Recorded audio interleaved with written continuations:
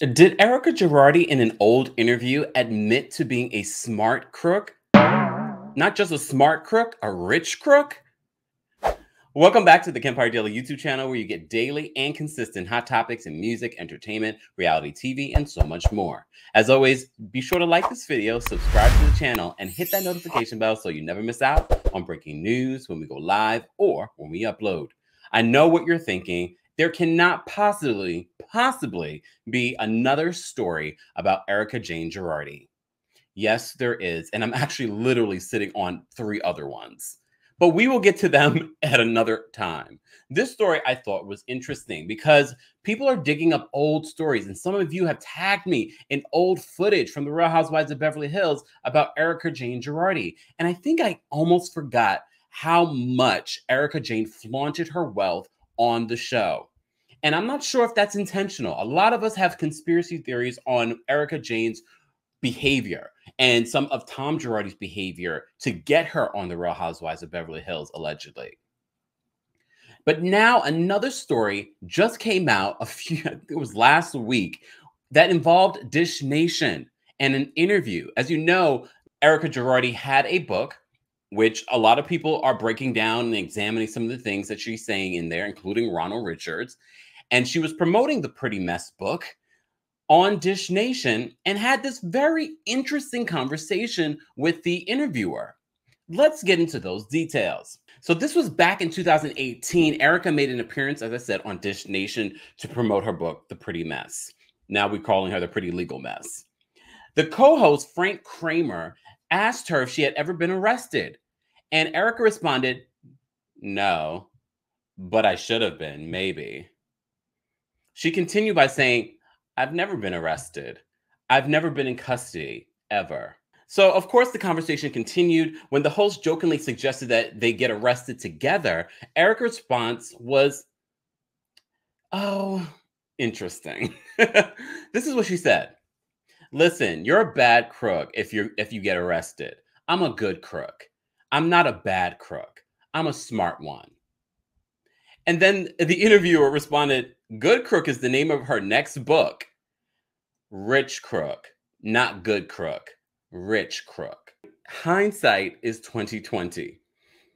All of this stuff, all of this behavior, some of the things that she said, if you look at some of the gifs that I post in some of my videos of Erika Jayne and her flaunting her wealth, it's like, first of all, even if she didn't allegedly, or Tom didn't allegedly steal it from victims or other people, it would still be like, why is she still on the show?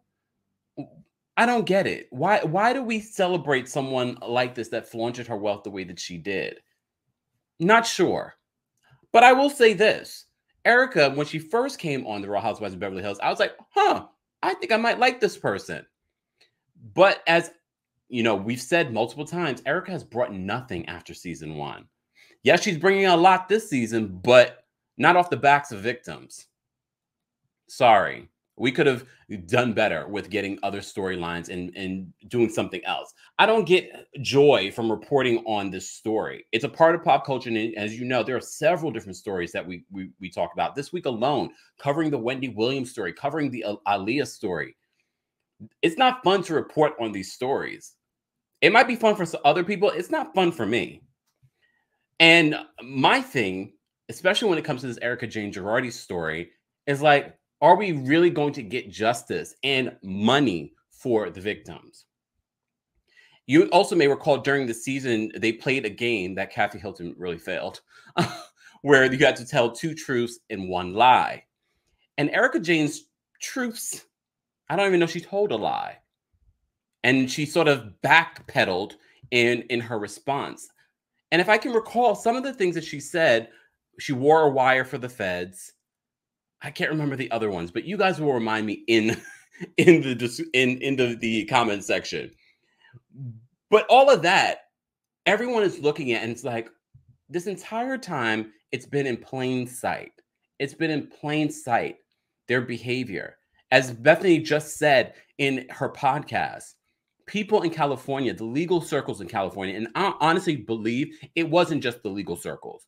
Tom was a generous donor to political parties, to politicians. Gavin Newsom I'm happy he won his recall, but we're still looking at you. You're still getting the heat. Admitted on Watch What Happens Live, Tom donating to his campaign.